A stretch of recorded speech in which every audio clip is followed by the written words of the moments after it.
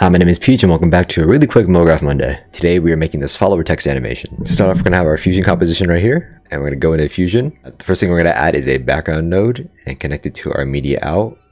We're going to turn off the alpha. Next thing we're going to do is grab a text node from the toolbar up here and connect it to our background node just like this.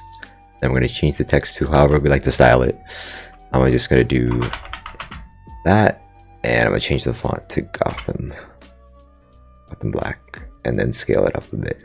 Once our text is the way we want it, then we're going to add the follower modifier. Essentially what the follower modifier does is that it takes whatever adjustments you do to a letter on the text and it delays it for each letter individually. In order to activate the follower modifier, we're going to go next to the text box and right click the space and go down to the follower modifier. Once it is applied, you can go to the modifier tab at the top, click it, and you can see you're in the follower tab. What we can do here is delay the text. I'm going to delay it about 1 to 1.25 frames, something like that. And then we can go to the shading tab and adjust any movement or animations that we want. I'm going to adjust the X and Y position of this text. So what I'm going to do is go to shading, go down to position, and go to the offset.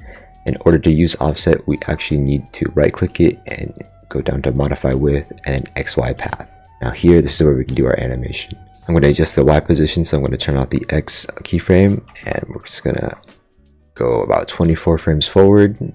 We want the text to end here, so go back to our first keyframe and go down, move this text downwards. And if we play it back, as you can see, it follows the animation path.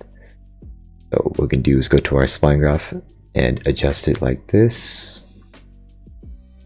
Highlight these keyframes, hit S on your keyboard, and let's move the curve so it goes up like that. And you can see there's a little stutter at the end of your animation. The way to fix this is that we actually have to keyframe past it, our animation, just like this, and there will be no stutter. I want the text to actually have a bobbing animation, so what I'm going to do is adjust this curve so it goes like this instead.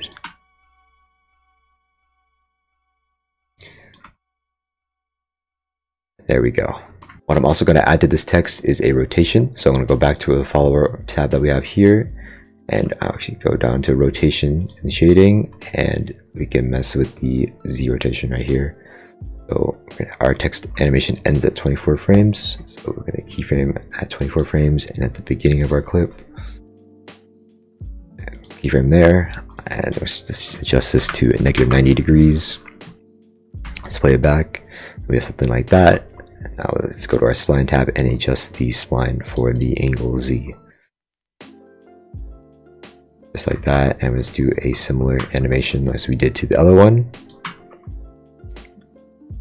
Something like that, and then we're also going to keyframe far beyond where the last animation is. It goes like that, and now we have our animation.